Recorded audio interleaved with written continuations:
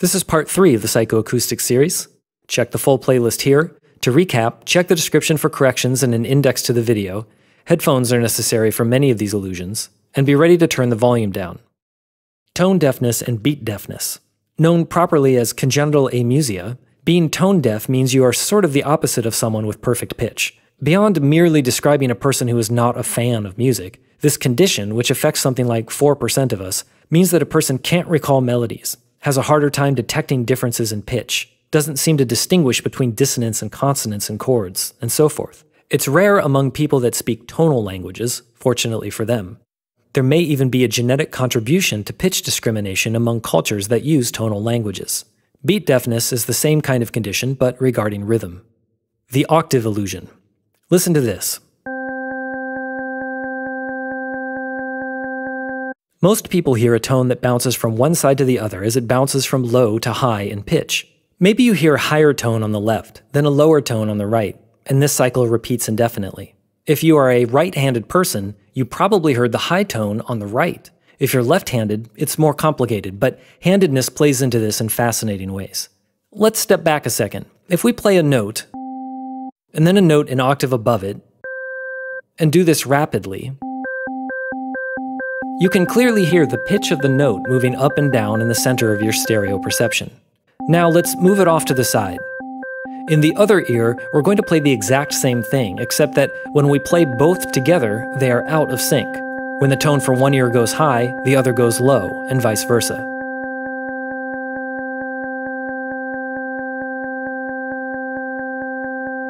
If we slow this way down, you might be able to hear what is going on more clearly.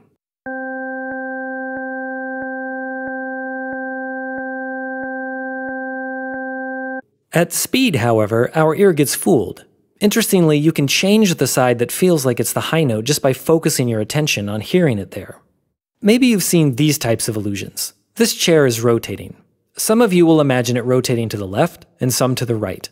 If we temporarily show some natural shading, your brain has no choice but to see it one way. Without the shading, you are free to see it either way. Watch as the shading indicates the other direction. With practice, you can force your brain to see it rotating either way when the shading cues are absent. The octave illusion is the same. Take a minute to try to hear the higher tone in the left, and then the right side.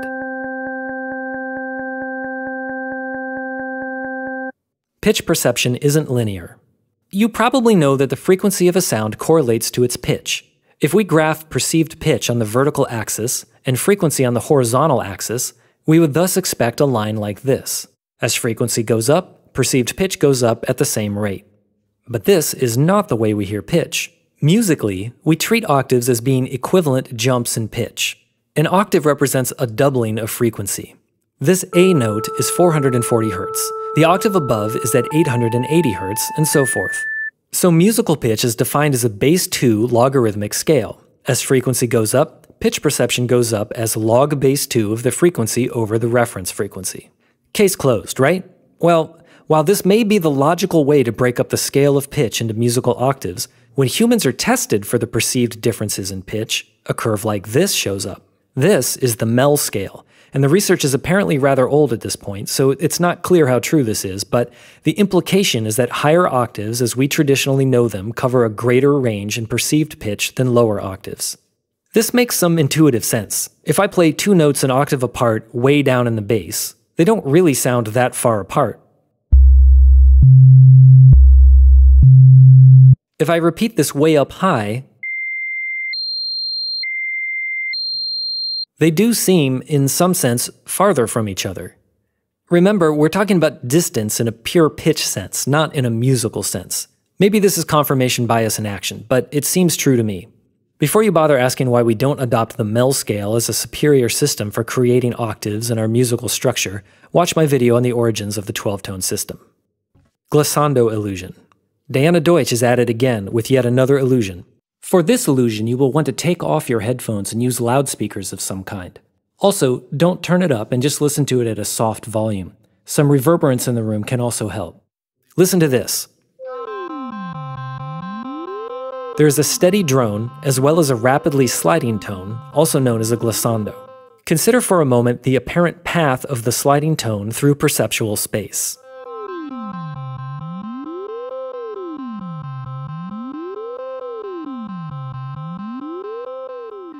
In reality, the steady tone is bouncing back and forth between the left and right sides.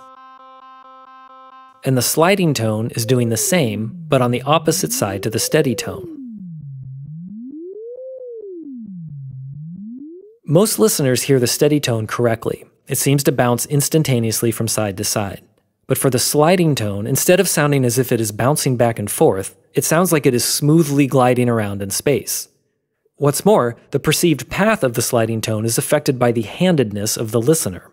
If they are right-handed, they very often hear the sliding tone at high elevation and to the right when it goes high in pitch, and at low elevation and to the left when it goes low in pitch. The details are a little more complicated for non-right-handers. You can check the paper down in the boop-de-boo if you'd like to learn more. Cambiata illusion. Another Deutsch illusion. Go ahead and put those headphones back on for this illusion, and don't turn up the volume on this one either. Again, listen and decide where the high or low tones are, or any other patterns you notice.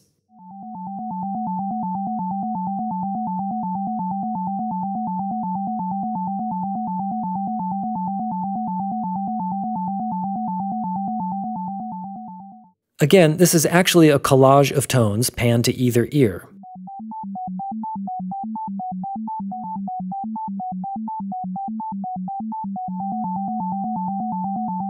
And again, your handedness will affect what you hear. Deutsch recommends listening as the tones are pushed all the way to one side, then the other, and then back.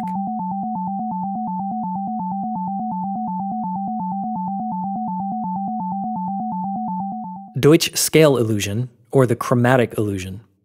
The Deutsch scale illusion aims to demonstrate that when a series of tones is presented, our ears most care about the pitch relationship between the tones, followed by other factors like timing and stereo location. The classic demonstration is to take two runs of notes that don't make any giant pitch jumps, one generally higher than the other, and divide the notes up between the left and right channels. Listen to this demonstration a couple of times.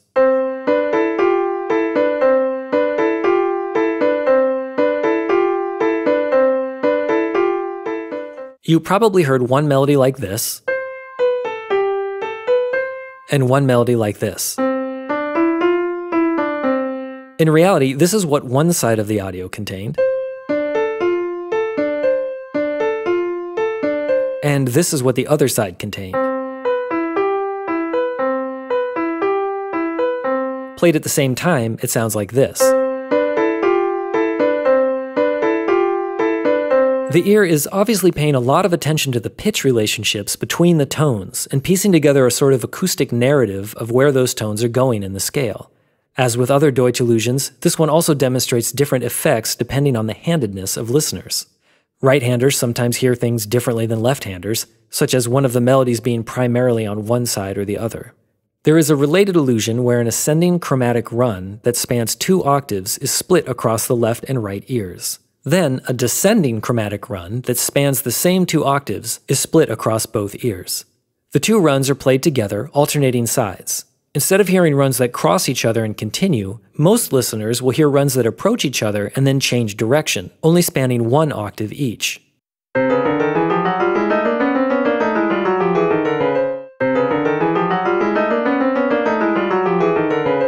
The beginning of the final movement of Tchaikovsky's 6th Symphony, the Pathétique, uses something like this trick. One violin plays this, and the other violin plays this.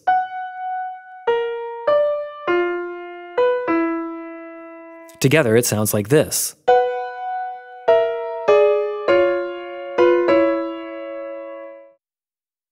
Perfect pitch. As you probably know, the term perfect pitch, or absolute pitch, refers to a person's ability to remember particular pitches accurately. They can either reproduce music in its actual key or identify or produce named pitches with ease. There's research to suggest that perfect pitch is very difficult, if not impossible, to learn once a person grows up. But if a person is exposed to varied and challenging musical stimulation while very young, they stand a decent chance of developing it. Cocktail party effect. Discriminating a particular voice from a crowd of voices is something our auditory processing is pretty good at. Listen to this collection of voices and see if you can hear the voice describing a sunset.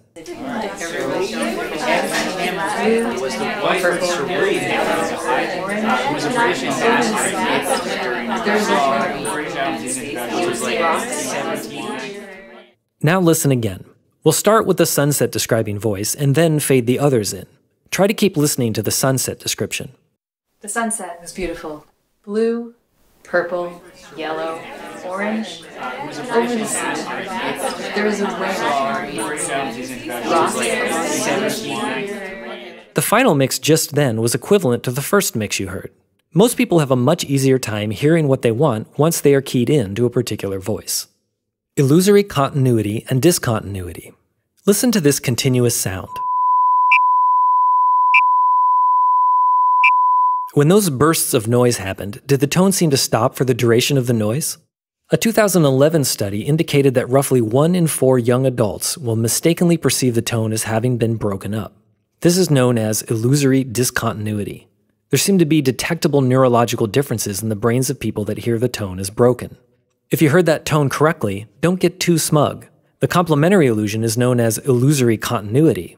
The tone rises, holds steady, and then falls.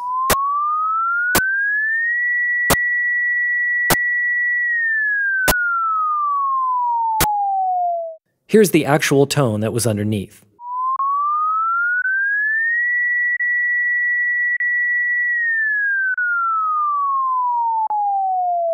For most people, the tone is mistakenly perceived as continuing smoothly. These people are the ones that correctly perceive the tone as continuous in the previous illusory discontinuity example, presumably for the same neurological reasons. It's interesting to contemplate the implications of this, if any. If roughly 1/4 of us have this difference in perception, does it change which music we prefer, or which audio compression sounds good, or how likely we are to choose which instrument to play? Thanks for watching. Part 4 will be coming out pretty soon, so stay tuned. A big thanks to my Patreon patrons that are helping to keep this channel going. You'd of course be more than welcome to join them. There's a link down below. If you'd like to make a one-time donation to help support the channel, there's also a link for that. And head over to my second channel if you'd like to see a variety of different sorts of videos over there.